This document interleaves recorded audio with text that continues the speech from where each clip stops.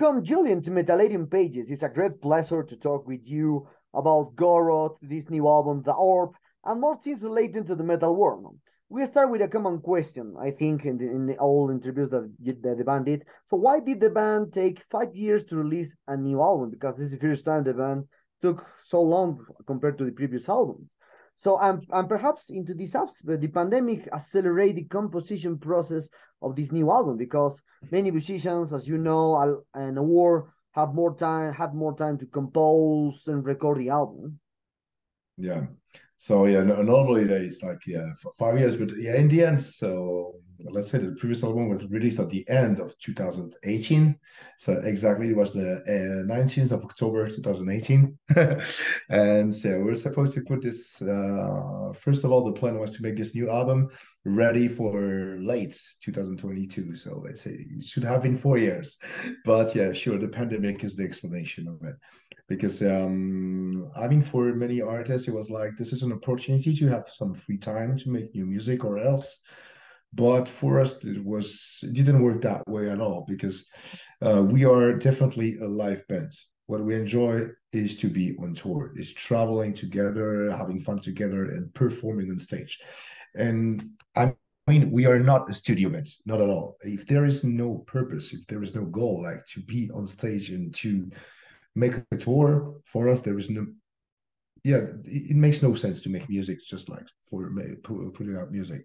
We enjoy making music, sure, and making albums, but this is not what is really exciting for us.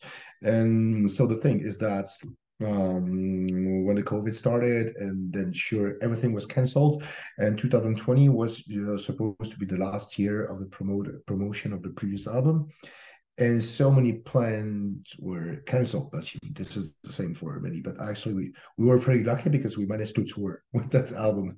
I know that many bands just released their album right before that and were unable to tour to promote their album. So that was actually even worse. So the thing we have not been able to tour in Europe in our location because our latest tour was in the US, and then we had to start to do something new. So we started to make like one song during the COVID, and this song is on the album actually, but it looked like a bit different. So this song is Walls of Shades. So this is the track number 7, if I'm not wrong, on the album. And the thing is like we made it, and then no shows, nothing. So we didn't see each other for a while. There was no motivation for us to make music. So it lasted long because it took like a bit more than 1 year to finally get back to normal, more or less, and then to have shows scheduled. And then when we started to see the light, I would say okay, then we gained motivation again, and we started so there was more a break, but without composing for us. It was not really effective like to put out new music because this period was not that much inspiring for me and for the others. So yeah, we lost a lot of time because of it. Definitely. Oh, nice to hear. A lot of histories there. So, Don, I've been listening many times to this new the Orb. So where I know that Gorod Yeah. rings from the past albums and then the one of the last 10 years. So in this aspect, do you think that this chaos of the pandemic and war influence and economic problems around the world influence you to do a more challenging album than the previous trio with you? Because the musicians have a Yeah. lot of connection with external and internal details of the environment in general. Yeah. Yeah, sure. For us, it was really a shock. Like in the end, yeah, sure. We know we play let's say a nerdy music. So this is technical stuff with a lot of progressive elements. A lot. It's really, really dense. There is a lot of information in it, and this is some kind of music that you can make in a workshop. I mean, you can make it home. You don't need outside to make it, but we are definitely not working that way. And this to be honest, really, the spirit was absolutely not inspiring, except in criticizing everything. And we are French, and we are into protesting, demonstration, like angry. This is really our culture in a way. And this is exactly what is happening right now. And also, the pandemic started, and there was huge demonstrations. I mean, not only in France, it was kind of everywhere I know, and it stopped directly the protests. And for us, like it was like, okay, sure, there is another emergency, but also that's a good excuse for the states to, okay, finally all the people are peaceful because they are locked down, they are home, they're not protesting against anything, that they were voting laws that are super unfair, and now they're just restarting the program on it. And normally we are a band that is not really inspired by the political atmosphere, I would say. But for this album, there's an exception. I mean, the previous one was inspired by the moon. That was the overall topic. And I was following, like I'm doing most of the time. So the musicianship is always composed the same. It comes from one mastermind who's making the whole music. And then I'm getting inspired by his music and write the lyrics. And the lyrics were inspiring in a very spiritual way. Like I was following my passion for art history, and it's all about spirituality and art. But for this new album, then I chose the topic of the sun, but it's a way more trivial and direct and connected with the reality, with our what is really happening in the world, what we were living, what we were experiencing. And so it's more, yeah, trivial, I would say. This is how goes this album. So it's more inspired with our environments than in the overall culture, because I was always been fascinated by the past, by the old civilization and everything, and make a comparison between old and new, and often notice that we are always repeating the same cycle and the same history. But yeah, also this new album is also following this process, but more connected with what we have been experienced. So sure, there is a bit more real things. I would say modern, or things connected with the news and with what we are living right now. Mhm. Genial. Well, great. That's great. That's great to hear. So, then talking about the subject of living influence, you see this is political aspects, but in also this matter and feelings, what happens internally and externally for the musicians in general. Many musicians says that they don't have a direction when writing music and carry away by the feelings that they have in the moment. So, for you, how do the parts of producing an album connect with the idea of sensation of it? Could we say that the music for you is a concept thinking, or perhaps it's a concept not thinking? Because a lot of musicians use numbers to create riffs, to create schemes, but at the same time they deliver a lot of feelings into there. So how do these parts connect? And perhaps for you, always the music is more mathematical than that feeling. So yeah, I know it sounds technical and complicated, so it could feel like it's written in a very technical way, but not that much in the end, because yeah, there is really Gorod is a composition. I mean, the music.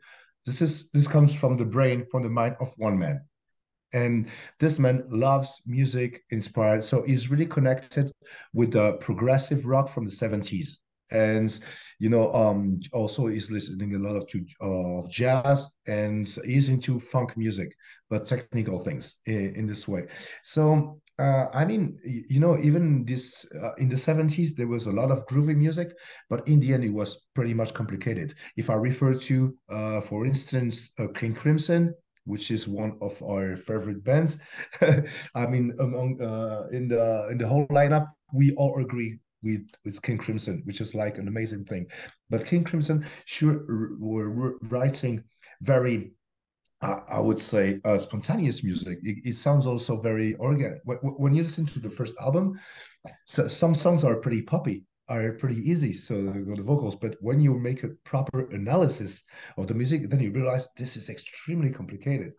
And it started to be more and more progressive step by step. Sure, when it comes to the album Red, which was released in 74 or 75, something like this one is really technical and like makes more connection.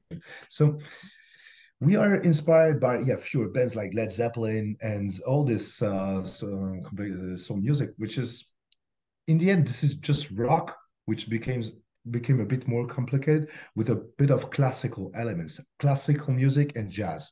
Both of them are pretty important, and we make a combination of all of that. So, sure, there is we need skills, we need technicality to make it. So this is, let's say, the classical heritage, because most of the musicians here in that band have been following a classical, let's say, schools or something like that. So we know the music theory and the thing, but all what matters all to us is to play something that comes from our heart. So there is, in the end, there is also, we try to get rid of some rules to put a bit more feeling.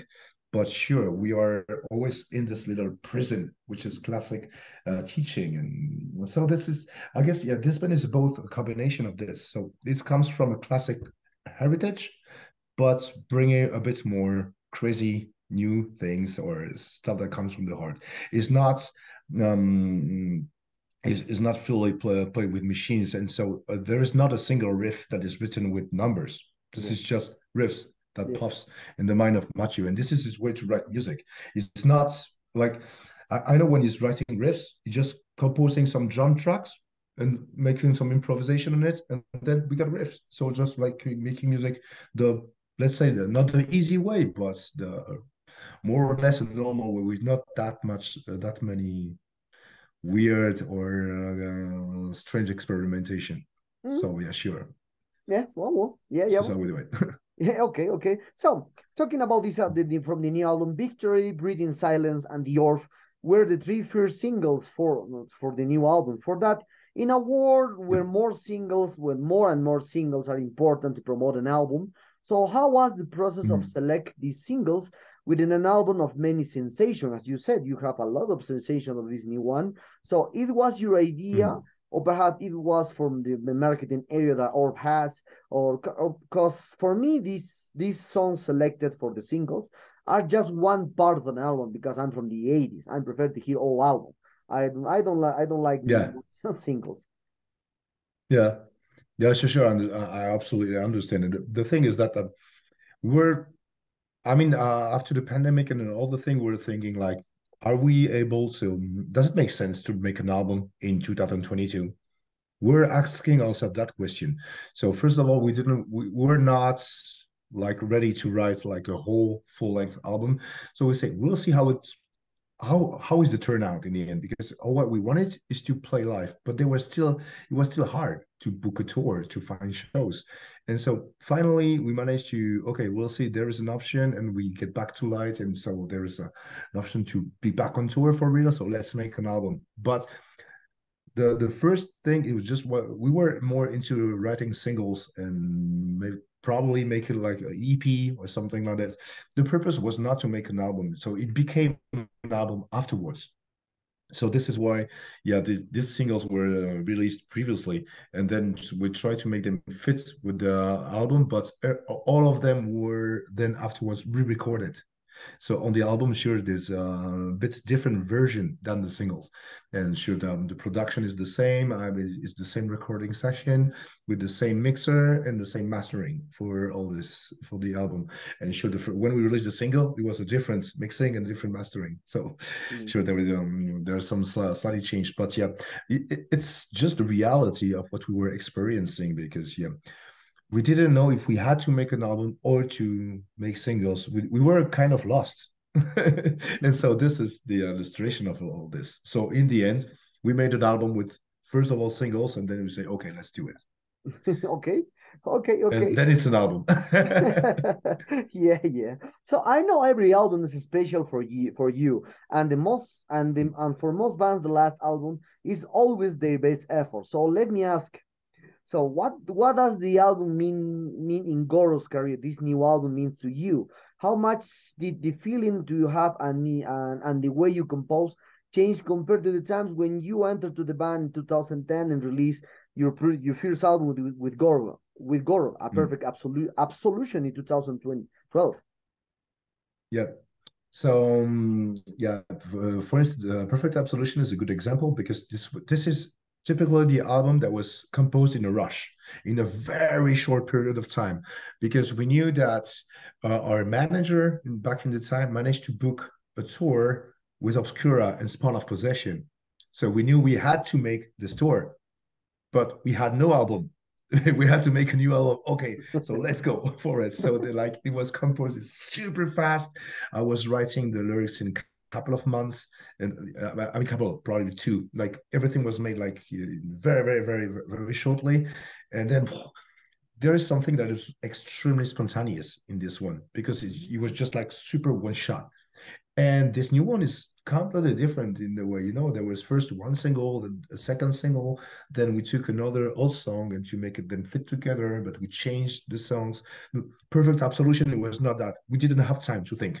We just had to make the things. So that was the first trial, that was the good one. That was it. So there was no second chance to make a better song with a thing. So in the end, that's interesting because this is a different process. And this is also what I like with the perfect absolution, because sometimes I feel like, okay, this I can hear this is the first trial. Because when I re-listen to it, I say I would have never done that way if I would have re-listened to the song. But then it's like this, and then I'm used to listening to it that way. But yeah, with the new album, there are some songs, for instance, Walls of Shades, which is actually the oldest. If I listen to the first version and the one on the album, this is really different. So this that I don't mean it's a different song, but we had time to think about it, to have some step backwards. And so in the end, with this album, we made a combination of a lot of different stuff.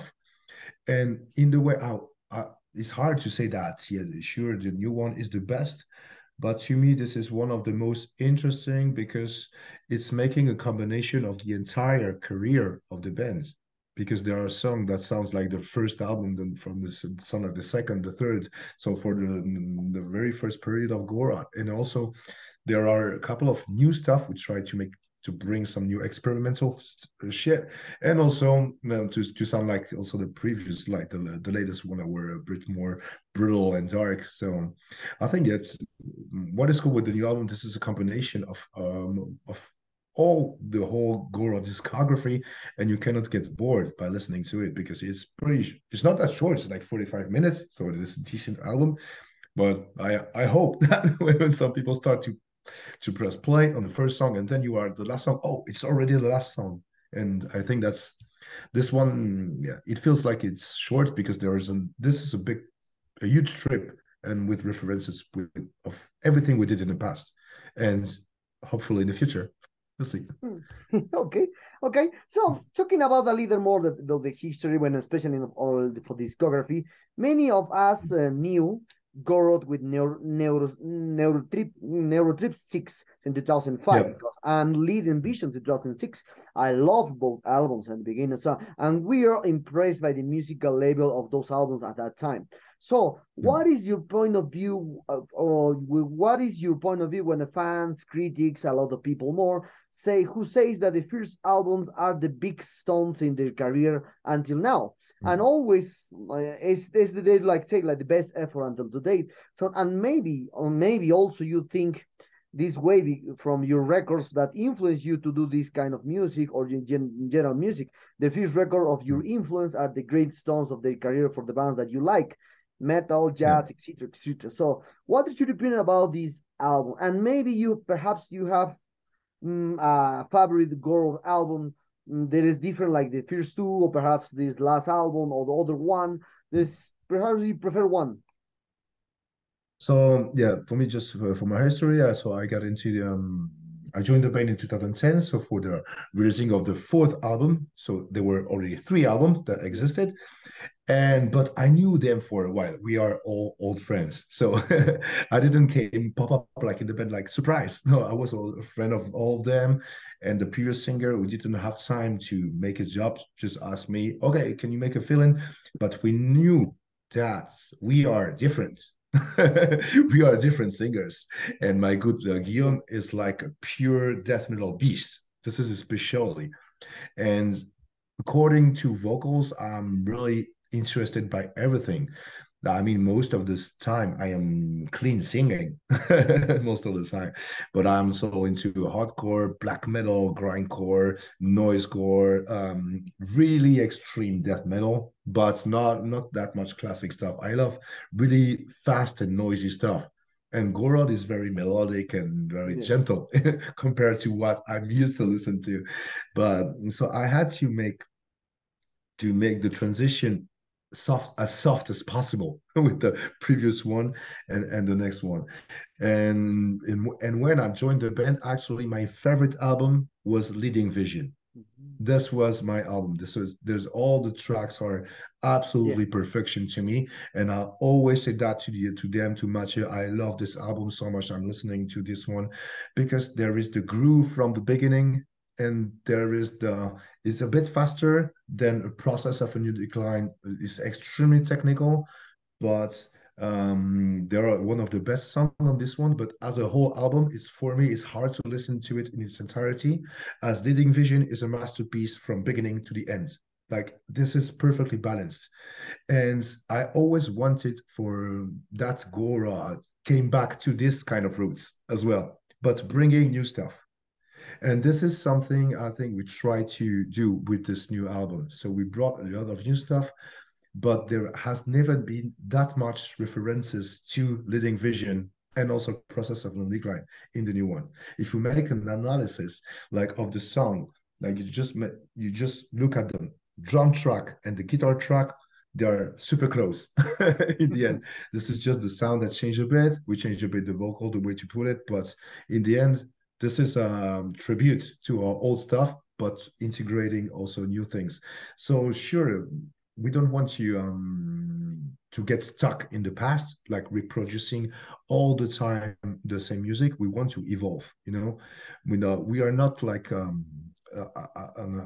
don't say bad things about them. I am a super big fan of Cannibal Corpse since the beginning, and what I love with Cannibal Corpse is that every album is exactly the same, and Yeah. that's the good thing. But we are not into this kind of stuff.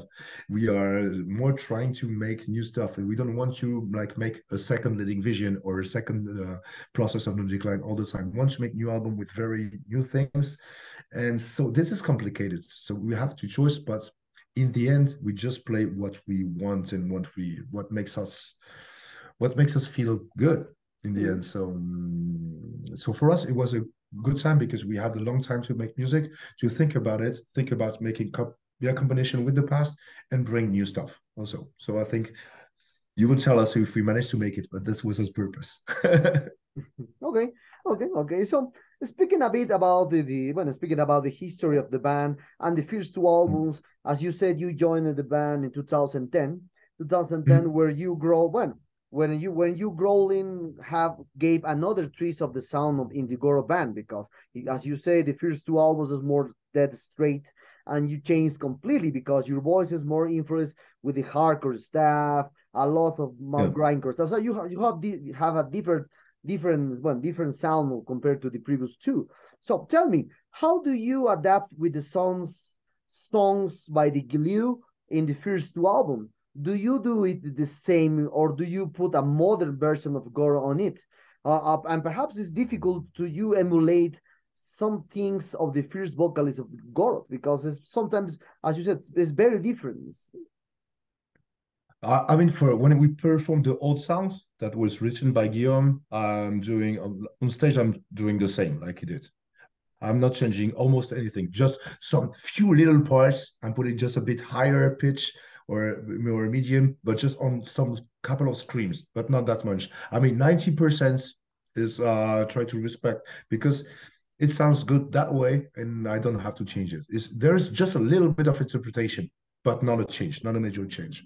As yeah, I mean, I'm into every kind of scene because actually my first death metal band we created it in 1998, and Gorod was created in 1997. So I'm playing death metal for a while as well. But this is this typical of low growls. I was I don't mean I quit doing it, but it was not what I was doing most of the time. But I can do it. That's not a problem.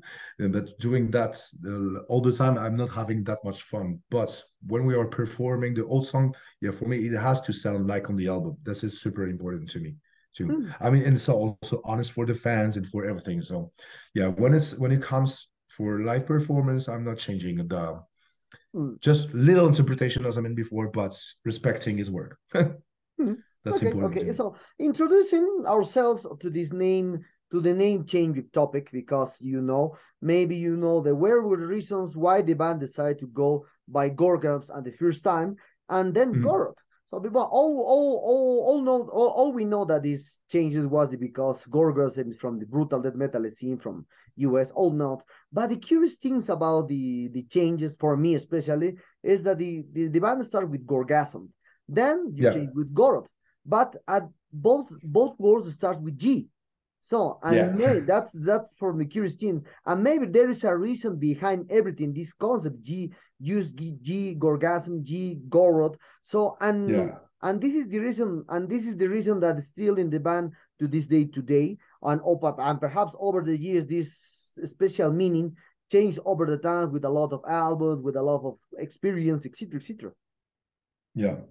So the thing you actually explained everything, because sure, they were compelled to change the name because of the Gorgasm, but the thing, they had a logo and they didn't want to change it too much, so to keep the same typography, the same look. So how would it change? So it had to start with a G. Okay. And I know they told me they made a brainstorming, and with a lot of names. So that's thought that how can we change it? So it has to be not too shorter, or like a super long name. It has to be kind of average. So sure, there is a bit less letters, but the new logo had to fit with the old one. Like if you see Gorgasm or Gorod, you can be confused. So that was the purpose. So they were the brainstorming, and in the end, there was this word Gorod, that they all voted for this. So this was this was a typical democratic Okay. decision. But sometimes I thought that the Gorod same is the same meaning for Gorgasm. So I think so, perhaps. And Gorod does simply mean a city in Russian. Okay. I didn't know. Like there is a city, like one of the oldest city in Russia, which is named Novgorod. It means new city. Simple as that. Okay. Yeah, very simple, very simple. Yeah. So we are very close to end this interview, Julien, and for this. So, what are the future plans that the band has for this new album? Perhaps you are preparing more videos to promote this new album. I saw that you will embark on a tour in US the next couple months, and perhaps you will embark more tours in European, and who knows, in the next couple of years, perhaps or months, perhaps you will prepare your first Latin tour here, because Gordon never played in Latin America. I would love to do that. And I've never been there in my life. And, also, as mentioned before, I'm an art historian. I'm really into heritage and to architecture, sculpture. And that South America is a treasure, like everywhere. So for me, I would feel like Disneyland. So not only for playing music, but also for that. And I know that really people have, like, when I think about Mexico, I know that the guitar is some of traditional instruments, so people think about the guitar, not only the metalheads, but everyone. So I know there is a lot of passion about this music. I would love to experiment this. And actually, one of my oldest friends from high school just landed in Mexico now. Is in Guadalajara. Guadalajara is there, and I was like, "Oh, you are there. I want you to go there too." So we really think about booking a tour there, but actually we didn't still manage to get like in touch with the promoters or the booker. But the thing is not really my job, to be honest. I just hope that with our agent or agency they will manage to make it together. But as far as we know from now, what is scheduled is next week we release a brand new single with a video. We made some kind of something that we never made before. You will see. So this is kind of new, and and then the US tour. But still no tours scheduled in Europe. Just shows, like isolated shows and festivals. But we will see. What's coming next is what is scheduled. We already announced. So US tour and festivals in Europe, and that's it for the moment. But I hope that in 2024 we'll finally manage to go. South America would be awesome. And there are so many places to go there. So we'll see. Yeah. Well, nice to see, nice to hear. So, one of the last questions for this interview. So as you said, Gorod started with their career in 1997 when Gorgasm name at that time. Then changed into 2000. Then changed to Gorod, the name that we know. So, but since Neurostrip 6, You all Yeah. we know that at that time the technical death metal around the world with bands with production there are few because Gorod was one of the first bands in France to play technical death Mm. metal, progressive elements, etc. But now you pick a stone in the streets and the behind or down of the street, down of the rock, you see a lot of bands, a lot of albums, Yeah. a lot of singles, a lot of videos. So perhaps what is your opinion about now the technical or progressive stuff in general into death metal? Do you think that this is too saturated with a lot of bands, with a lot of music, with a lot of albums, singles, etc., etc.? And perhaps do you have time to hear new bands in this style, or perhaps you stick to the old classic like Dead, like Gorgas, like Gorguts, Mm. this kind of stuff? Yeah. Yeah, so I know there are a lot of plenty of new good bands, but in the end, I'm not listening to them that much on the album.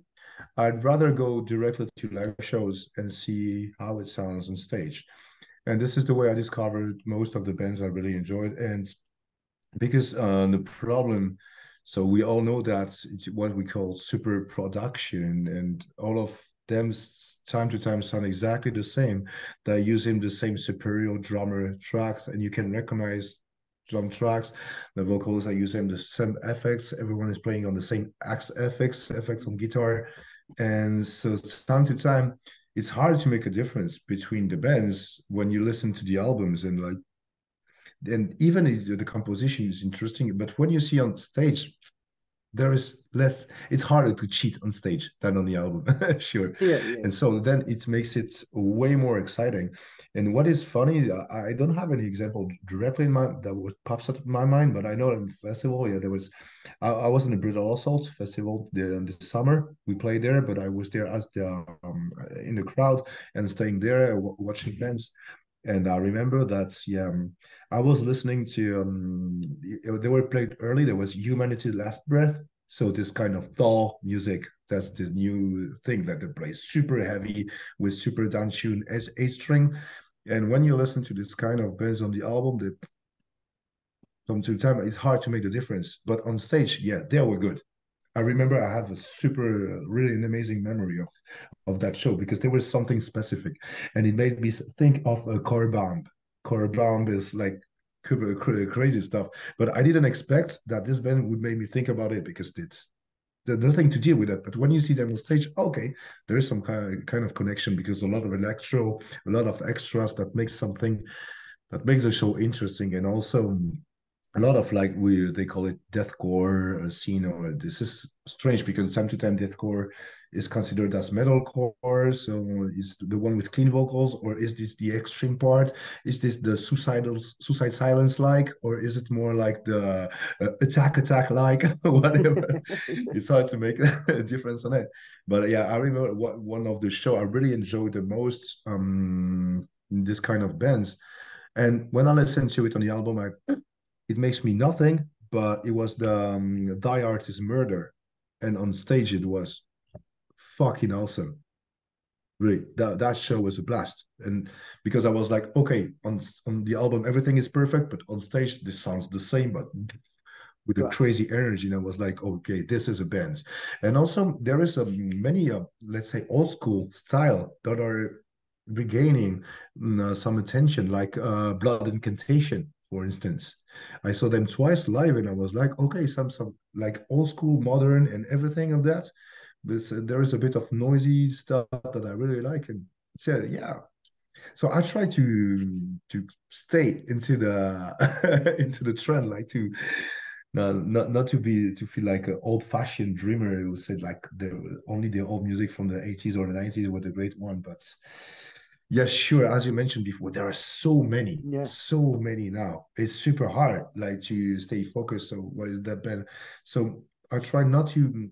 I'm not like a music seeker like I used to be when I was younger. I wanted to have the single. For instance, I have the first here version of the Necrophagist album. I mean, the very first one. That was Okay. on the French label. I have it home. So I was this kind of nerd, you know. I used to be like to have okay, this is yeah, it's only 100 copy will make up this one. Hey, I have one. So, but yeah, now and also when you are making music, you have a sure less time of chasing music. I mean, or maybe I've been interested in other things, but so the way I'm discovering new bands now are directly live, and I still have a lot of very good surprises. So I think yeah, even if the market is overwhelmed, there are still plenty of good ideas. So I don't lose hope with the new scene. Okay, okay. Well, I remember over the last years because I remember one thing that you said. I wanted to just allow the history in France talking about the technical death metal because I think you are the first one playing this kind of music in France.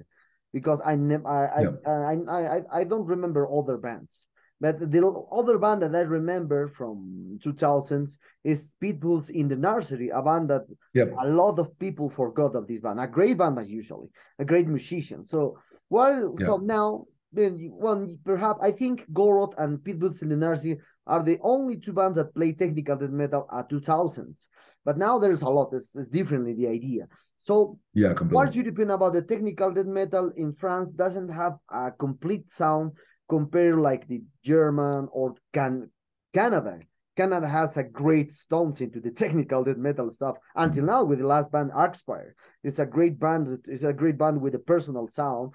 And Yeah. Germany, Necrophages, Obscura, a lot of bands. And so, what's your opinion about this kind of sound that's doesn't have a personal identity into the France in technical death metal?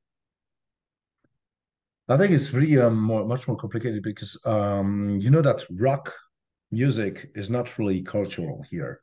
Mm. So this is not a traditional music. So when you are making just playing rock music, you are making something that usually people don't care about. Sure, since there is, for instance, the Hellfest, this kind of festival changed the game completely because now it started to be more mainstream and trendy.